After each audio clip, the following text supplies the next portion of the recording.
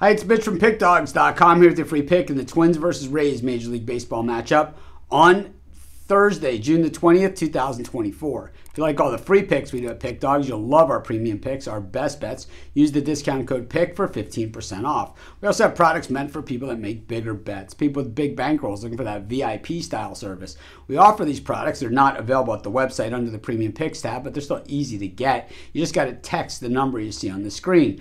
They're more expensive than our regular premium picks. It's not a free pick line or a parlay bailout number, that's for sure. But if it fits your long-term betting strategy, text the number. But let's get to it. Twins taking on the Rays. Simeon Woods-Richardson on the mound for the Twins. It's Zach Littell on the mound for the Rays. Woods-Richardson has been pretty solid this season, as has Littell. But when we look at Woods-Richardson, he doesn't really go very deep into games. And, you know, for the most part, he's been able to escape unscathed. But last time out was one of those times where he wasn't, as he gave up 4 runs in 4 innings of work, 4 walks, 4 hits, a lot of 4s in that one, including a home run against the Oakland A's. The Twins ended up winning that game, but I would say Woods-Richardson really wasn't a part of that. We look at the Rays, Zach Littell on the bump for this one.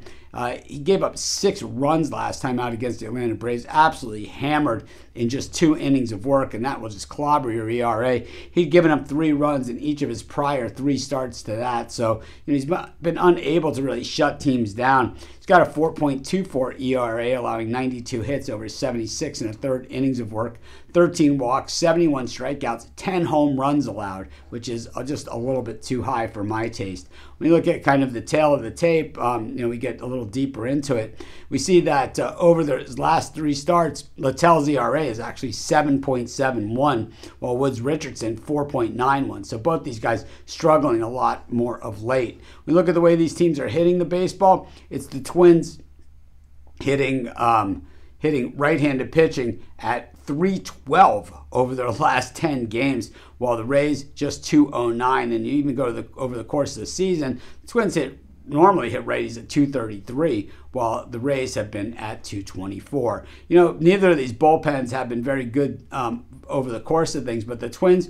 at least a full run better than the way the Rays bullpen has been. The Rays bullpen 5.70 over their last 10 games. That's up from 4.39 for the season. The Twins for the season at 3.66. 4.05 over their last 10 games. I think almost all the boxes that you look at here and almost all the things you check say Minnesota Twins, and I'm not really sure how I get out from under that. I'm going to take the Minnesota Twins, and that's going to be my free pick. Of course, while you're doing your picks, putting your bets in, use our free betting tools at sportschatplace.com. 100% free, and they'll help get you on the most favorable bets on the board today.